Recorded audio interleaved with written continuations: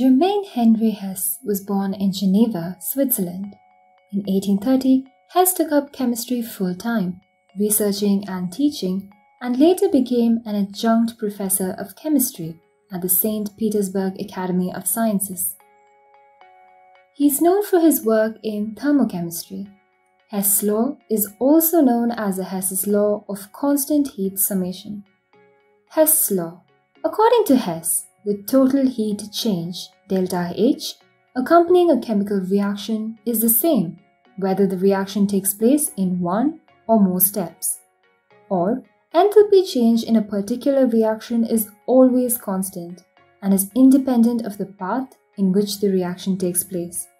Suppose the enthalpy change for direct conversion A to B is delta H.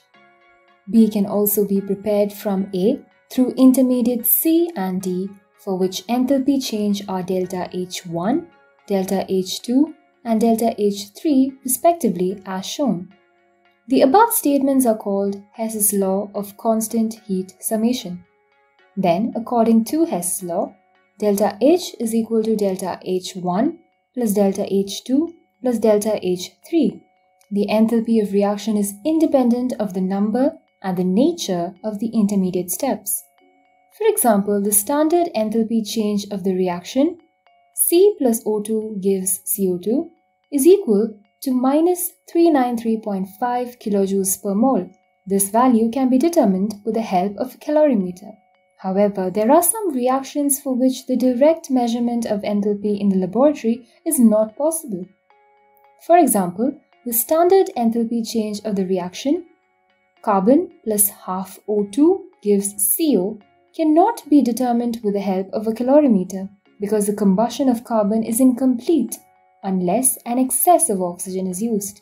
If the excess of oxygen is used, some of the carbon monoxide is oxidized to CO2. How can we then determine the enthalpy change for such reactions when direct measurement is not possible? Since delta H is a state function, it is not dependent on the way reactions are carried out. Let us carry out the reactions as follows. For the formation of CO2 directly, C plus O2 gives CO2, where delta H is equal to minus 393.5 kilojoules. CO2 can also be prepared as C plus half O2 gives CO, where delta H1 is equal to minus 110.5 kilojoules, and CO plus half O2 gives CO2, where delta H2 is equal to minus 283.0 kilojoules. Thus, total heat, delta H is equal to delta H1 plus delta H2, which is minus 110.5 plus minus 283, which gives minus 393.5 kilojoules. Hence, it is clear from the above that delta H direct and delta H obtained indirectly are the same. It clearly indicates that when a chemical equation is added, subtracted, or multiplied, the heat changes can also be added, subtracted, or multiplied correspondingly. Applications of Hess Law.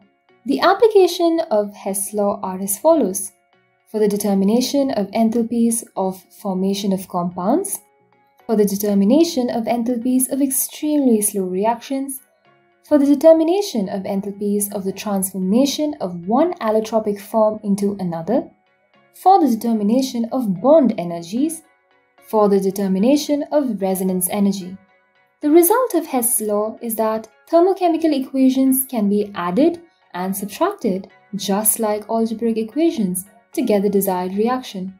A useful practical application of this law is that we calculate enthalpy changes for the reactions which cannot be studied directly. That is all for this video. Don't forget to like, share and subscribe, and stay tuned for more engaging content only on Explified.